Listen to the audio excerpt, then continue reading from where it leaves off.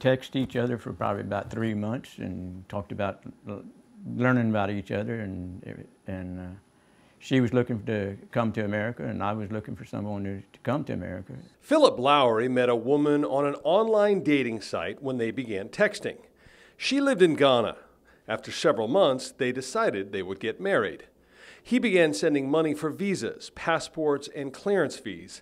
When she said she became sick.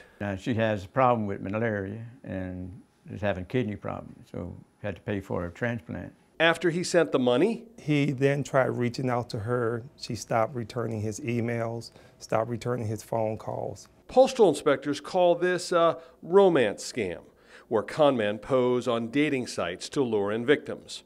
In all, Philip sent more than $250,000, but the scam didn't end there. And he had received several phone calls claiming that he had won the lottery. Inspectors say this is common.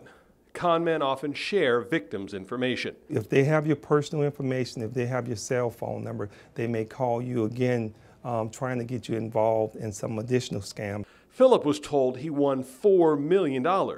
All he needed to do was pay the fees. There's no legitimate lottery where you have to pay any type of associated fees in order to collect on your winnings. He lost even more money until postal inspectors were tipped off by the amount of priority envelopes he was sending out. Postal inspectors say Philip learned a valuable lesson. Be very cautious about these dating sites. For one, don't give them any of your personal information. And you want to meet that person in person.